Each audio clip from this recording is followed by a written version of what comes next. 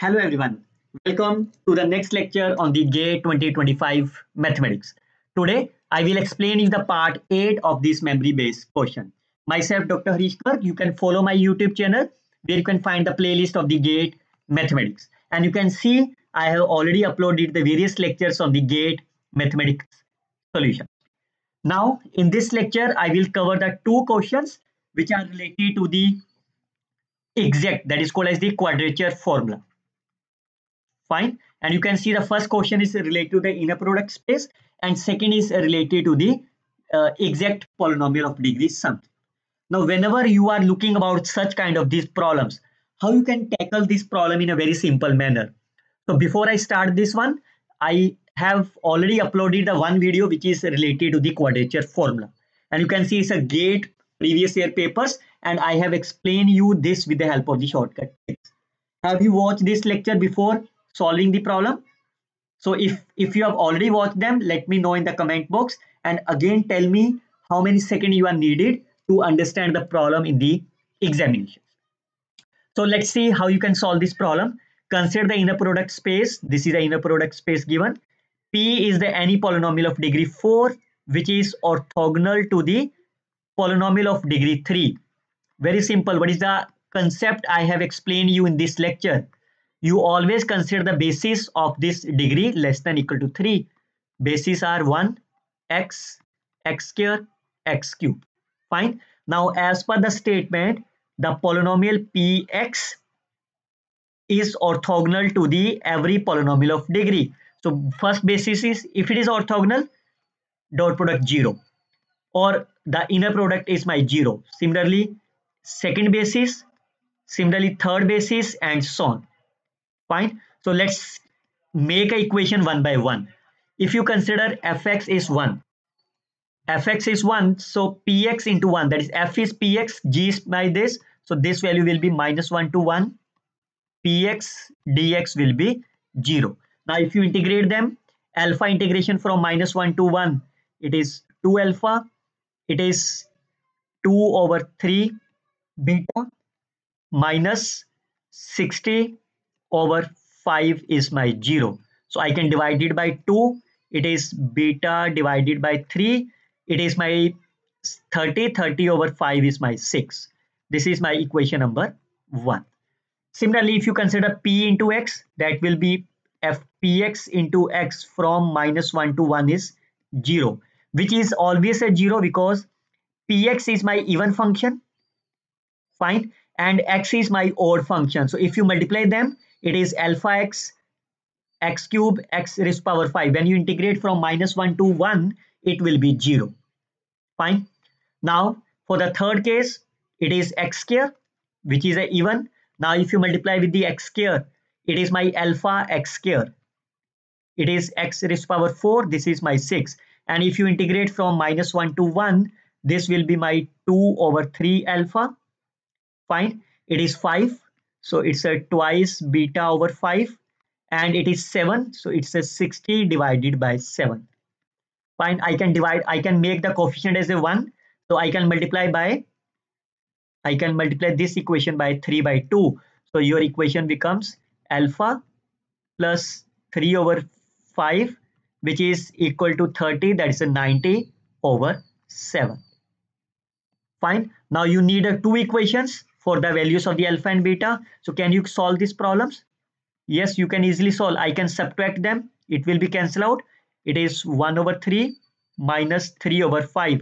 5 minus 9 is a minus 4 over 15 into beta, which is 6 minus 90 over 7. 42 minus 90 over 7. So it is 48 over 7. Fine. It is a minus 48 over 7. So minus minus cancel, 4 and 12. So beta will be your 180 divided by 7. Fine.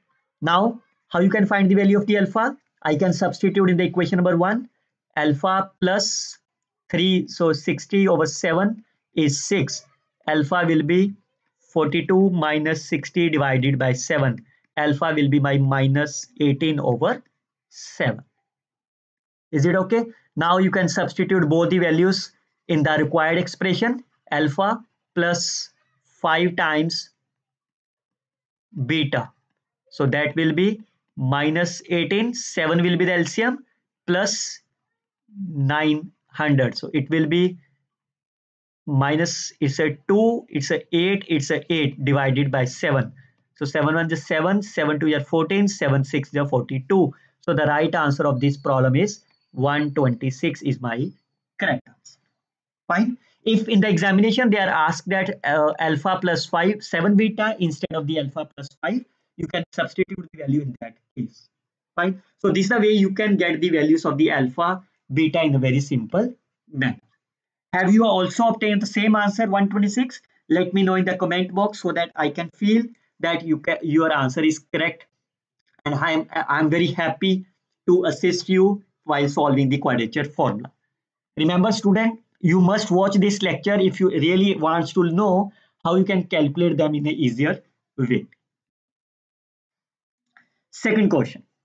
Again, this is the exact polynomial. So I can consider the basis of degree 3. Fine. So fx, I can choose any one of them which belongs to this. So firstly, I can choose fx is 1. I can substitute here. It will be 2. Fx is my 1, so it will be alpha. It is my beta. Derivative of the 1 is 0, gamma 0. Second, I can choose fx is my x. The left hand side is my 0. Right hand side is minus alpha plus beta. What is the derivative of the f1? So that is my gamma plus delta. Third case, I can choose the value of the fx is x square. Integration is my 2 over 3. This value is my f of minus 1, that is a plus. It's a plus. What is the derivative is 2x. So I can substitute this value, minus of 2 gamma plus of 2 delta. And for the last case, if I choose the fx is x cube, the left hand side is 0 because it's an odd function. This is my minus alpha plus beta. Derivative will be 3x square plus 3 gamma plus 3 delta. Fine. Now, how you can solve this problem? It's a very simple. You can write the system of the equation. This is alpha, this is beta, gamma, delta. Fine. Second equation minus 1, 1, 1, 1. Third equation 1, 1, minus 2, 2. Last equation minus 1, 1, 3, 3. This is the value of the alpha, beta, gamma, delta. And the right hand side is my 2, 0, 2 by 3, 0. Fine. Now look at that. I can add the two values, R2 plus R1. So this is my 2, this is 1, 1, and the right hand side is 2. Similarly, for this, I can take R3 minus R1, R3 minus R1, minus 2. So if I subtract them, this number will be my 6 minus 2, 4 by 3. And for the last case, I can add them. This is 0. Again, I am using the same concept for the quadrature formula. This is 0, this is 2, this is 3, this is 3, and it is my 2. Now, I can subtract R4 minus R3. So this R4 minus R2, this value is 0. This number will be my 2. This number is also 2. And this is my 2 minus 2, again 0. Fine. And the last case, I can add them. If I add it, it will be 0. It is my 4. This is 0. This is 4. And this value will be my, if I add them, it is my minus 4 over 3. Is it fine? If I add them, it is my minus 4 over 3. So your final answer will be 4 delta is minus 4 over 3. That means delta is your minus 1 over 3. I can use the second equation, that is a minus 2 gamma plus 2 delta is my minus 4 over 3. So what is the value of the minus of 2 gamma? It is, I can minus 4 over 3. It is a minus of 2 delta, minus minus plus 2 over 3. Fine. So it will be minus 2 over 3. So from this, gamma is my 1 over 3. Clear? I can use this third last equation. So that will be my 2 beta plus gamma plus delta is my 2. So gamma plus delta is my 0. So beta will be my 1. And from the first equation, if alpha plus beta is my 1, alpha is also 1.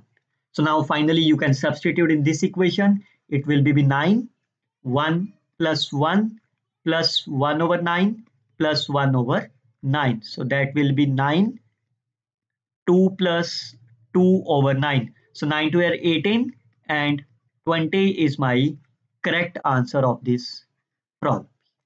So you can see that it's a simple one. You have formed the system of the equations and get your answers in a very simple manner. So this is the way you can solve the problems in a very quick manner. Fine. So that's the right answer of this problem. And I hope you can like, share and comment on this video. We will see the next lecture very soon. Till then, you can share this video and don't forget to subscribe my YouTube channel. Best of luck, students. Happy learning.